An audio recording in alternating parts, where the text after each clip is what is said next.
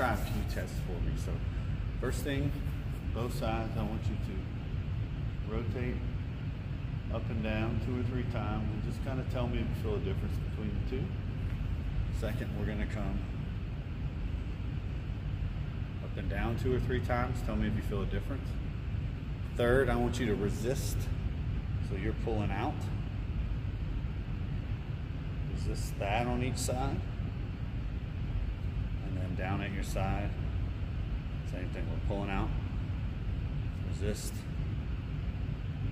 Resist. And then last one, pull across the chest. Pull across the chest. You're going to do that on each side. I want you to tell me if you have any pain or limitations with the motion, if you have any pain or weakness with the resistance.